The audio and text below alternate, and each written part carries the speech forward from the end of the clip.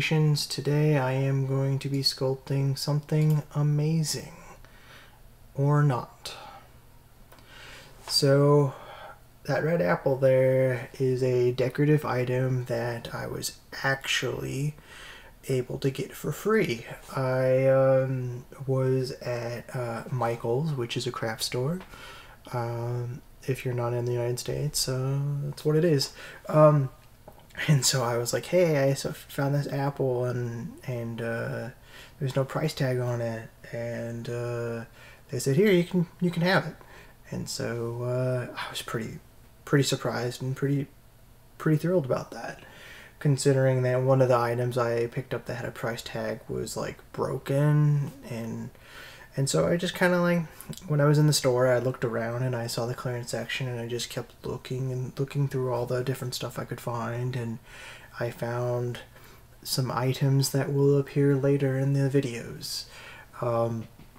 So what's really funny is I saw that apple and I was like, no price tag. This I could make something out of this. And it started to make me think what it could become.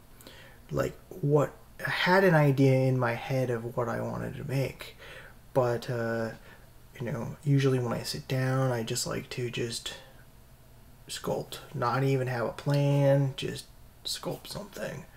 So you know, this time I just kind of sat down, kind of had a rough idea what I wanted to do, but nothing specific. All I knew that I wanted to have it have legs and eyes, and that's it.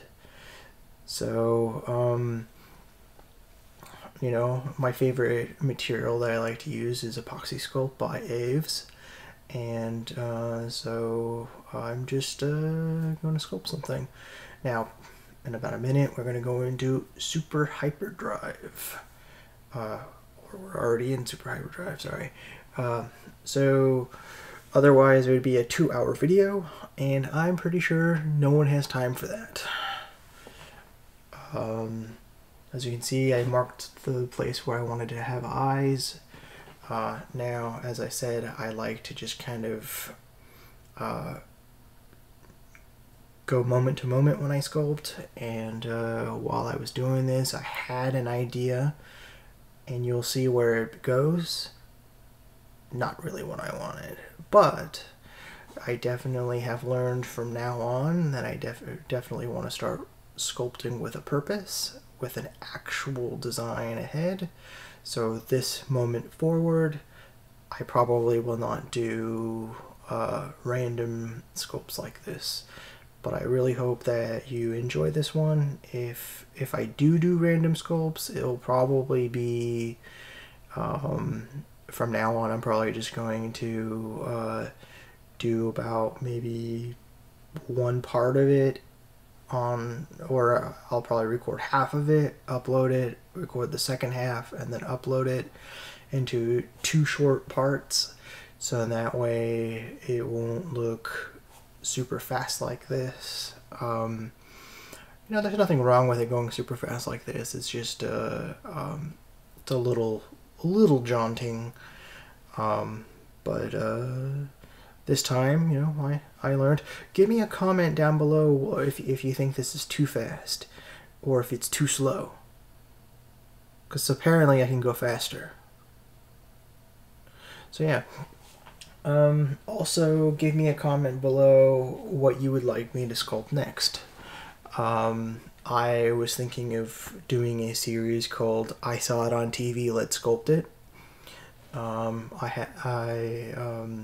That's an idea I have. Another idea I have is I have more items like this apple. That is, let's transform this from this to that. So yeah, go ahead and give me a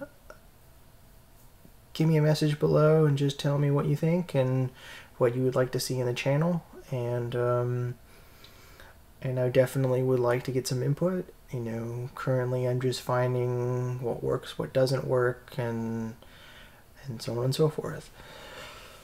So yeah.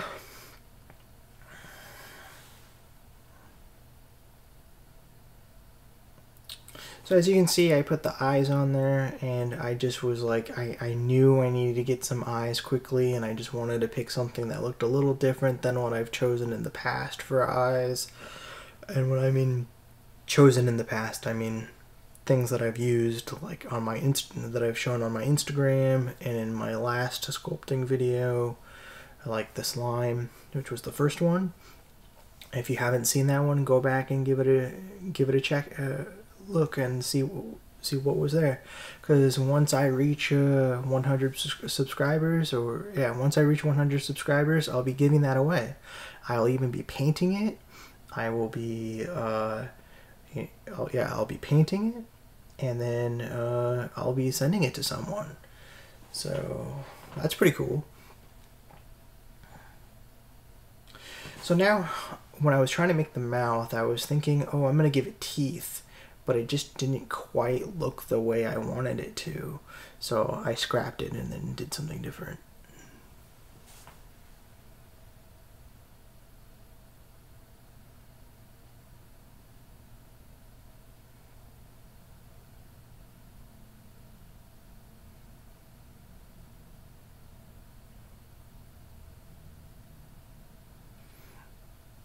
I actually had a little bit of trouble with the mouth. I kept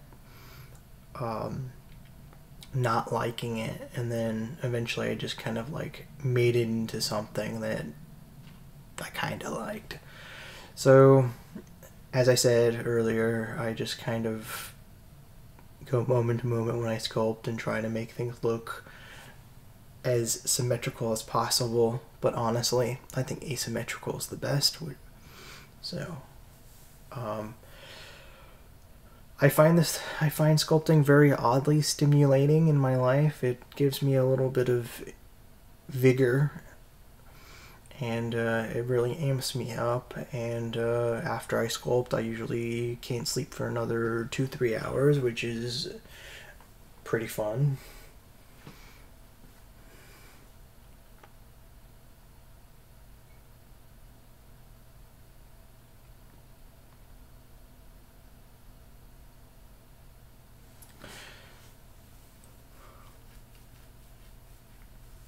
So after this video, I'll be not sculpting in the color green anymore, which green has been a fun run. I believe my color of choice next will be... You gotta watch the next video.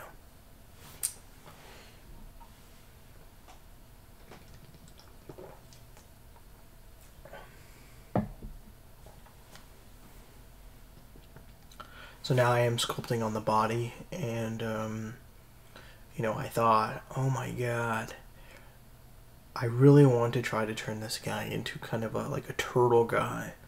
And so I started making him a shell, and I think it worked out pretty well.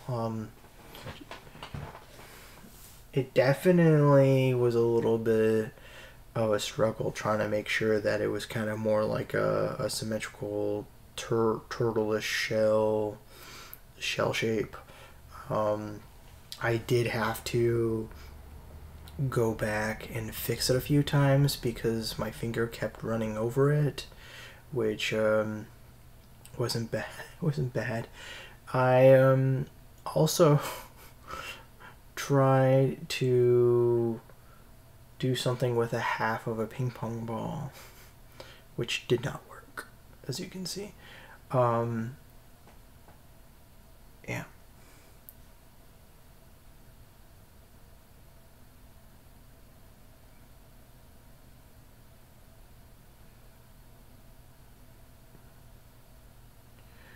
One of my goals when I sculpt is to try to find shortcuts that allow me to make things lighter using the material, using the epoxy sculpt. So I was one day I was walking around a store and I was like, hey, let me try ping pong balls. So I went online and ordered a bunch, and I just wanted to find the cheapest ones I could find and get like 50 to 100 and see what I can do with them. And that'll be a future video.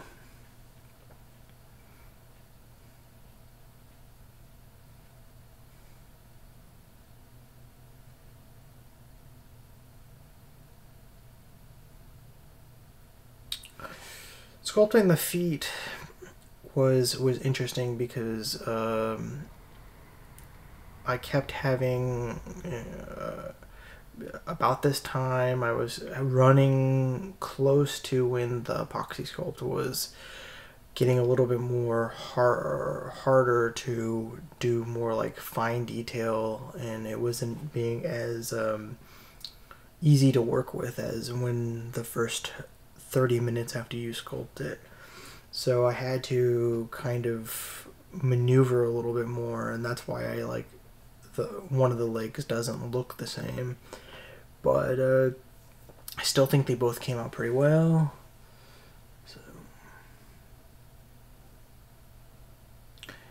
And I had a little bit of epoxy sculpt left, so I went ahead and gave it a tail. And what I was using, what I did was I just took some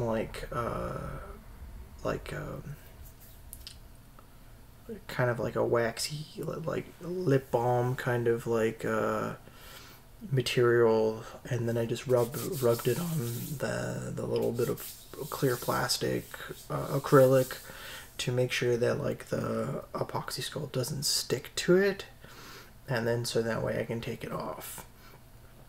And now I'm sculpting the hands, and this was fun because I tried a different way than I did on another project I did with epoxy sculpt. And this one was not as successful as I hoped, but I definitely learned that I need to make sure that I have the arms away from the hands, or away from the head or face, in order to sculpt the hands. If I need the hands to be on the face or near the face or on the head or wherever, I need to sculpt it differently. Thank you for watching.